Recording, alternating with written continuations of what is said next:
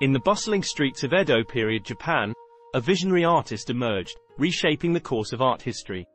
Katsushika Hokusai, a name that resonates through time, forever changed the landscape of ukiyo-e, a traditional art form focused on depicting the fleeting beauty of life.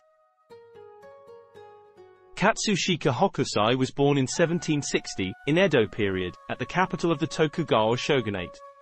Now simply known as Hokusai, his journey led him from humble beginnings to becoming a pioneer in the realm of painting and printmaking. His childhood name was Tokitaro, and he came from a Japanese artisan family. His father, possibly a mirror maker for the shogun, influenced his early artistic pursuits. At the age of 12, he worked in a bookshop and lending library, where he was introduced to woodcut block books, a popular entertainment of the time. At 14, he became an apprentice woodcarver and later joined the studio of Katsukawa Shunsho, an ukiyo-e artist known for portraits of courtesans and kabuki actors. During an era of shifting perspectives, Hokusai's artistic evolution mirrored the changing world around him. Under the name Shunro, Hokusai published his first prints depicting kabuki actors.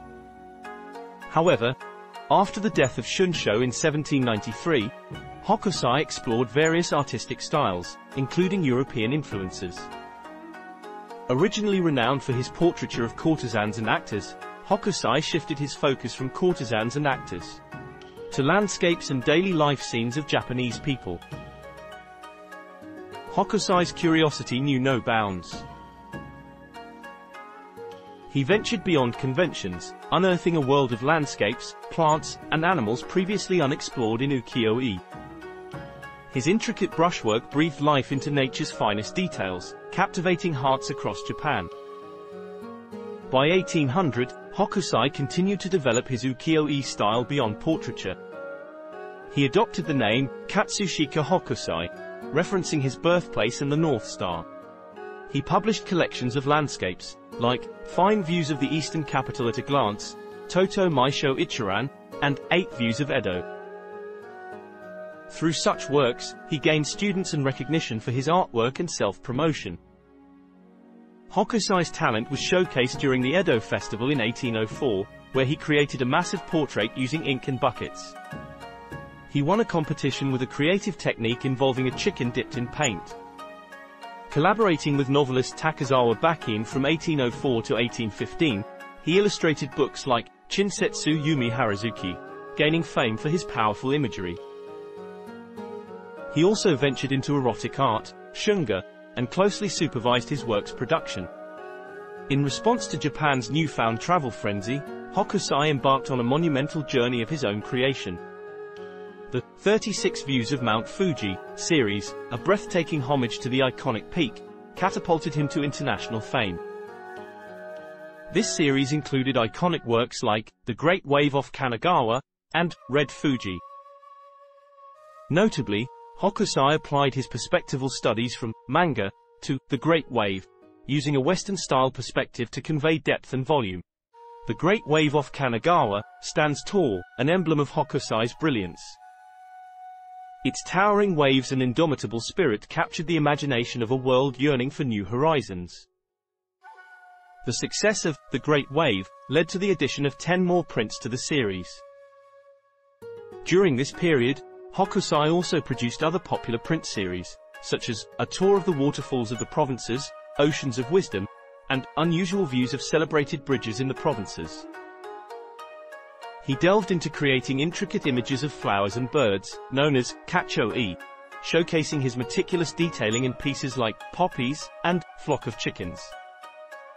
This period was marked by Hokusai's widespread recognition and innovative approach to perspective and subject matter, solidifying his reputation as a master artist in Japan's cultural landscape.